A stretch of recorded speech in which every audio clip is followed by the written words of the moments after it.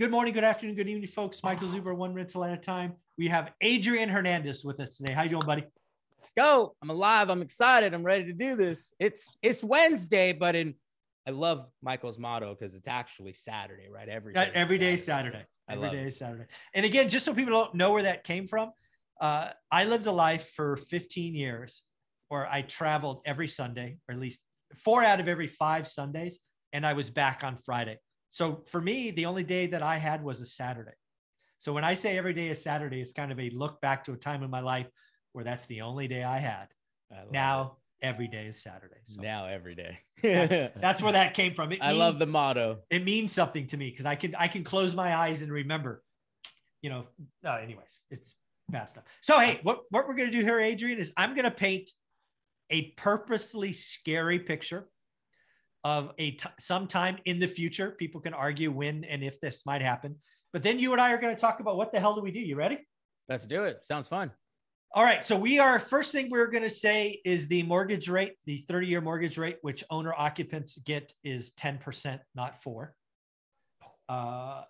Investors, your 30-year interest rate is 11, not 5. We are going to say we are either in or just coming out of a nasty recession. It has maybe been 18 months in the making. Our unemployment rate is not 3.8, it is 9.8. What else can I throw out there to scare people? I think gas prices have come down to $6 a gallon. You can come down. You can come down to $6 a gallon. Yeah. Basically, we are not in a good place. We're in a recession. Interest rates are up. It's transactions undoubtedly in real estate are down. That's kind of the no-brainer. Like what's going on in the world of real estate? Transactions are down in this environment. Adrian, what do you think? And ask me some questions. Cause again, I want to paint this vision and then figure out how we operate in it. Got a little hot in this room. That's all. A little Sorry, putting myself in that position. I'm like, oh shit. What is going on? That's good. That's good. That would make a great movie, right? That'd make a great movie. Well, the first thing is, right, it's not the strongest of the species that survives, right? Mm-hmm. It's the one that is most adaptable to change. So what I would say is looking at this, how do we change with it, right? Because whether we take this situation or we take, it's funny that you painted this picture because I guarantee you like 10 years before 2007, 2008, had someone painted that picture. Like, you're crazy. And then it happened, right? Yep. Oh, just dropped my pen. All right, cool. Cool. So looking at it now, right? The biggest thing that I would be doing had we're in this scenario, right, is getting very creative.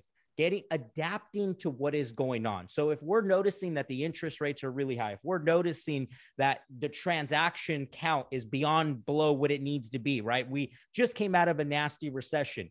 Let's get creative. Let's adapt, right? Let's find a different place. If you guys have ever been into, the jungle or the wild, you'll see a tree that's like, it somewhat fell over, but it still managed to grow. And even though it's not growing this way, it's still growing this way. Why? Because it was able to adapt. It maybe found a new location. So perhaps we're not having the same conversations that we're having today. Perhaps it's more of now it's not a price conversation. Now it's a term conversation. Rather than us calling for sale by owners and expired listings as real estate agents, maybe we are then calling or we are prospecting that avatar of that time. Right? So what would be the avatar of that time if we looked at it? And that's something that I want you to think about. Those of you that are watching this, what would be the avatar of that time? And I would take a look at, and another thing I would do is watch what other big businesses are doing in advance. A lot of these big businesses like Apple, like Facebook, like, we can look at 1,000 others, right? You can even look at your computers. You can look at Samsung, whatever any big organization does, and start to follow those clues. Yeah. I would see being adaptable in this change is the strongest force that you can carry, and understand not to go back to the old ways of what used to work. because that's not going to be the case anymore. So we're going to have to get highly creative, and not just our marketing, but our approach and our pitch. Yeah, I think I'm glad you went there, because that's pretty much what we have to do, right? And oh, by the way, folks, some of you are not old enough to realize that mortgage rates used to be in the teens. Right. So it's not like this is unheard of at 10%. And again, I'm not saying what happened. I just want to paint the vision, because what we would do. So for example, the first thing I would probably do with my team, if I was going to go out and kind of direct market, is I would go look for anybody that had purchased between 2020 and 2022, because in most cases, they are going to have 30-year money. And I would do everything I could to go find the people that, that had that and then had life happen. Because what's going to happen when unemployment goes from 3.8 to 9.8 or whatever the hell I said, is some people are going to have to move, or they'll have to change jobs, or death and divorce. All of these life events still happen in a horrible economy. Yep. And if you've ever gone back and read real estate books from the 80s, which many of them are out of print, but I've bought, right, some of them for hundreds of dollars.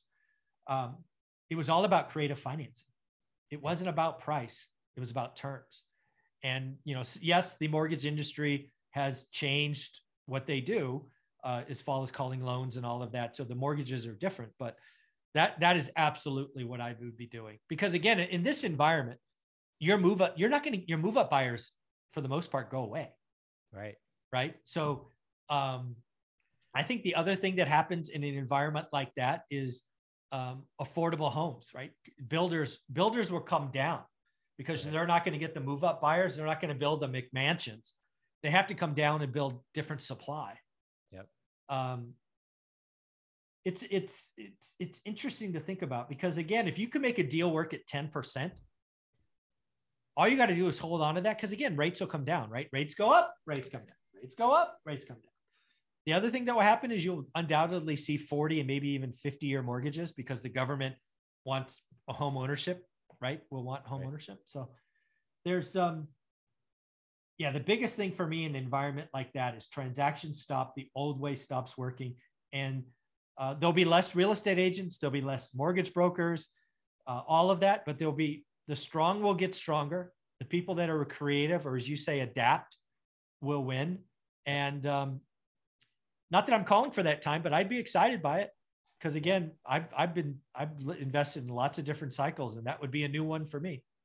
Yeah. I think the normal market as we know it would go away. Absolutely. And most agents, wholesalers, they're caught in that normal market. Yeah. They'd go bust. They would not. So I saw this last time. You are so good. You are making so much money. Your ego you have to turn sideways to walk through a door. The market doesn't care. No. The market changes on you. Your overhead eats you alive. And pretty soon you realize that your cash flow statement means you're dead. Yep. And you've seen so many real estate agents who did not get creative, who did not, even wholesale companies that went out of business, who chose not to get creative, which is why it happened. I saw personally so many friends and family that were stuck in that old school way of selling real estate. And in 2008, 9, 10, and 11, that was not the case. So unless you were changing with it, it was really hard for you, right? And those that changed with it, like Ty, he did the most amount of transactions he's ever sold in his entire career, right? In what, 2009? Yeah, I think close so. To 400 or 500 transactions. That's all, just 400 transactions. Why? Because he was able to get creative. So, as we talk now in today's time, everybody kind of look around and ask yourself, am I getting creative, or am I stuck in the normal market? And for those of you that are agents working with buyers and sellers, you already know that it's extremely difficult right now. Yeah. Yeah.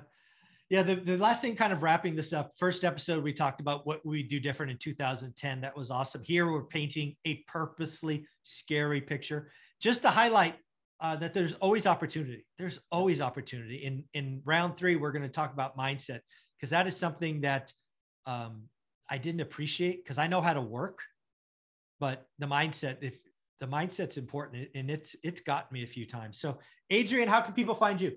Yeah. You guys can find me on Instagram at Adrian Hernandez and/or YouTube. Appreciate this, Michael. This is always fun. Thanks, buddy.